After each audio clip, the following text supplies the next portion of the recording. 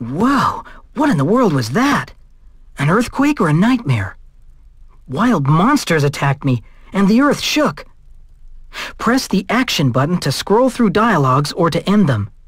Use the appropriate buttons to rotate your field of view in a clockwise or anti-clockwise direction. This should help with getting your bearings.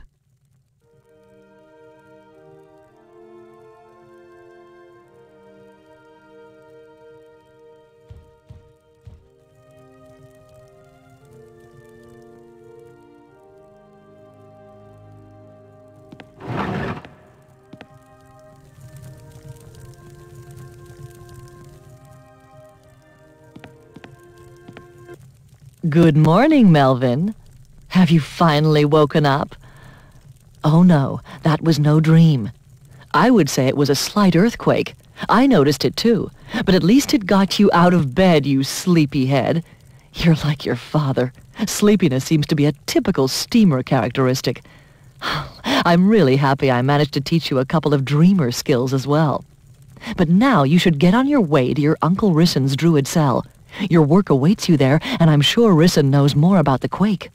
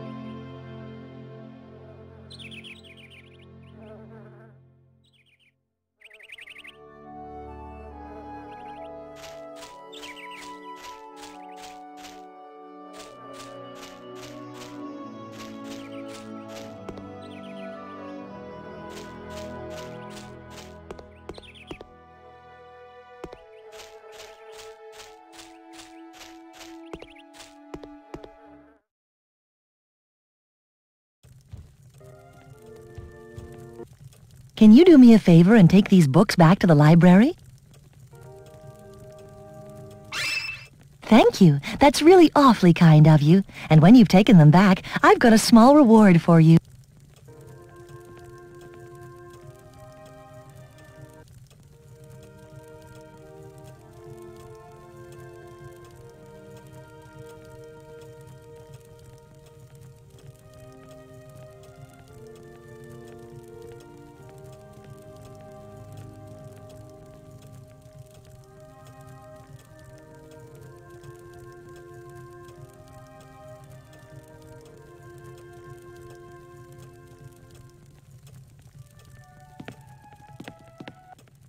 I would much rather go and play at the Dragon Fountain.